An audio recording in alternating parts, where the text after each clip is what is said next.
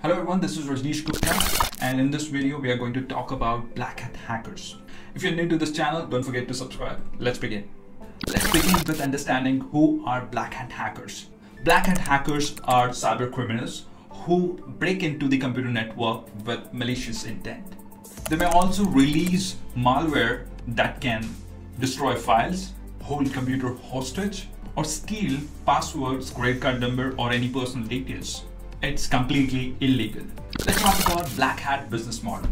Many Black Hats started with script kiddies who buy ready-made hacking tools to launch an attack. Some of them do it for fast money using phishing techniques and are called as cyber criminals. Some Black Hats tend to be skilled hackers who work for sophisticated criminal organizations that sometimes provide collaboration tools for their workers and offer service level agreement to customers, just like any legitimate businesses. Black Hat malware kits are sold on the dark web. Yes, the dark web that's deliberately hidden from the search engine. And about this malware kit, this also sometimes includes warranty and customer service. It's interesting, but that's true.